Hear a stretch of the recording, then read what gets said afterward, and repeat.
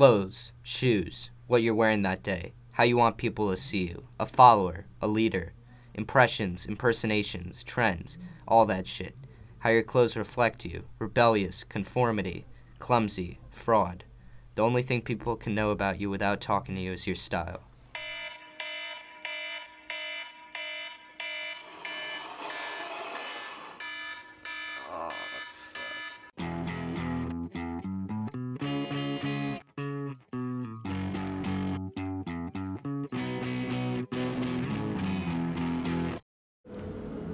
So how did this shit start?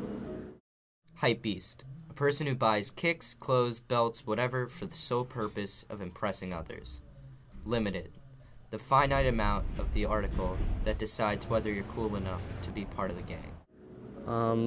Well, basically, I remember you guys got divorced when I was around 13, and around that same time, I was really getting into, like, fashion, as I might say. I just got a lot of money from my bar mitzvah, as you know, and I was spending it on stupid shit.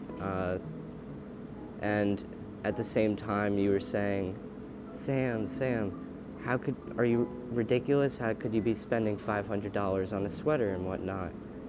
And I think it all really started around the same time that the divorce happened. I've always been pretty attention hungry as a person. I feel like when no one's paying attention to me, I get pretty lonely, and that makes me actually think that I'm lonely. But when people are paying attention to me, I don't think of myself as lonely. Soho was the place for kids like me, the hub for hypebeasts.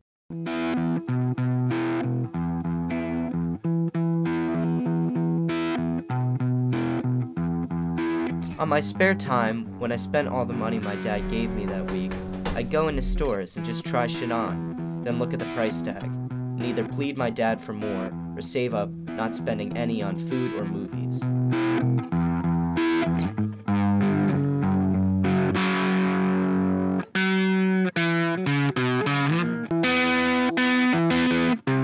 I think if I was wearing a certain thing, then I would attract a certain crowd.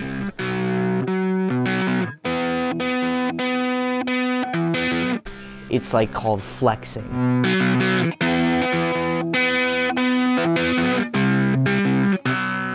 It was one of my real friends that recommended, like, yo, you know, it'd be awesome if we went on this Outward Bound trip. And I was like, yeah, that would be really cool, because, I mean, things I actually liked were, like, you know, going out into the wild and really experiencing nature.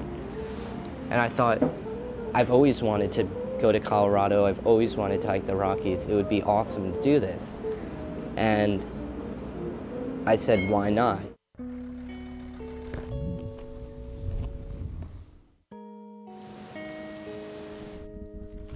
Dear Sam, although you think being rich and having a lot of money is the cool thing, it isn't. Here at the tallest peak in the U.S. Rockies. No one gives a shit if you're wealthy. People care about kindness and good work. Never mistake the wanting for money for what you really want. You want to be a filmmaker. You want to be a model. And have style. You want to travel. You don't want money. Money can get you those things, but it's those things that you want, not money. Kids nowadays try to flex their money, but they know deep inside they are showing off their impulsiveness. Don't take life too seriously, or you won't be able to make the best of every moment. Live life, and love what you live for. Do meaningful work, and don't let societal distractions push you off your course to greatness. Don't look to the past, and don't depend on the future. Love what you are doing. Samuel Schachter.